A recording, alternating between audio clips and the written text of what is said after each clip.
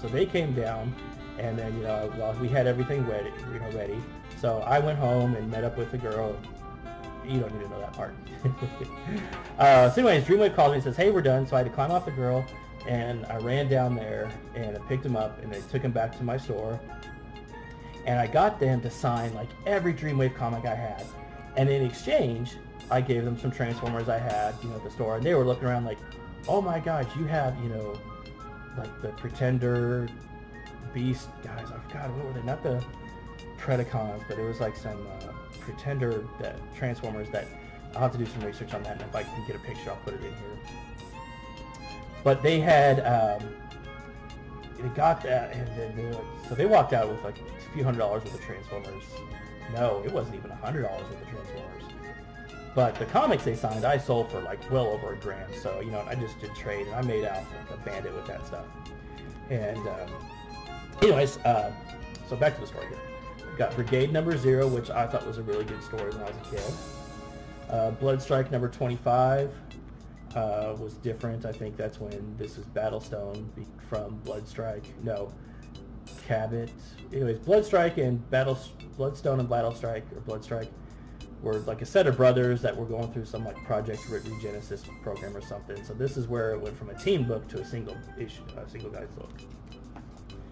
Here we have the Top Cow swimsuit that I was talking about earlier. Bad Rock Wolverine one shot. Picked up some Astro City comics because Alex Ross and Kurt Busiek, these are good stories, and I just love the covers because Alex Ross is just amazing. The Art of Homage, I kid you not, this is literally the 3rd time I've owned this book, because there's lots of good stuff up in there. It's just some pin-ups and some one-shots and some drawings and some stuff for the early Wildstorm days. They were just really awesome. Exo Manowar, picked up a couple issues of those. Don't know why I did that other than they're Exo. Okay.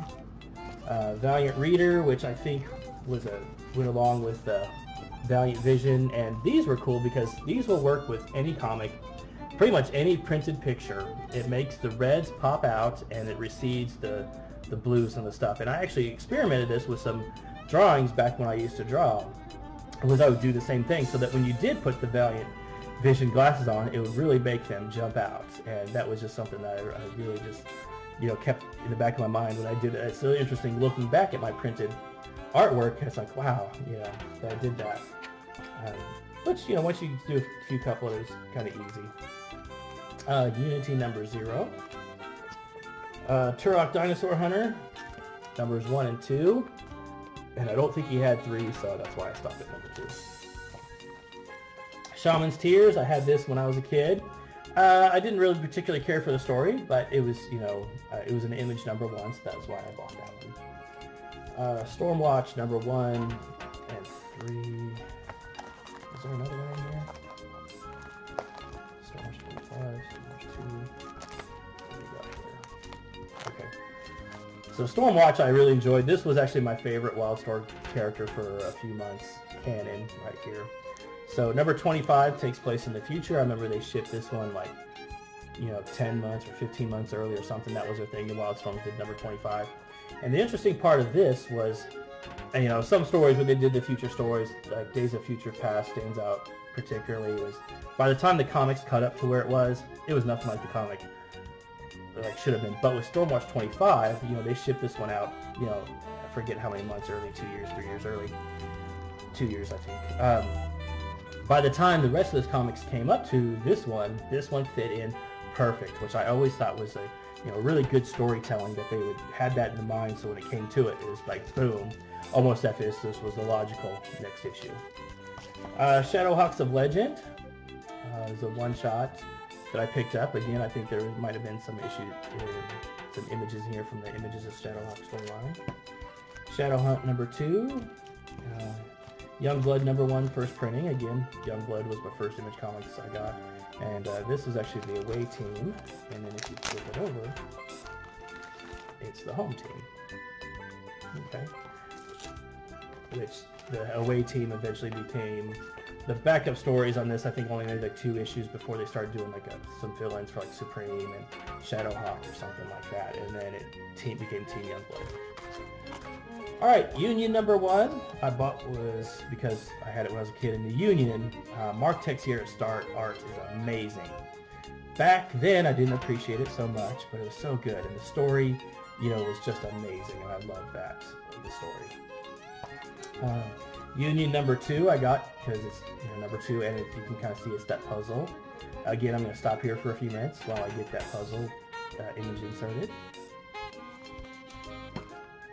Okay, Shadowhunt number 1.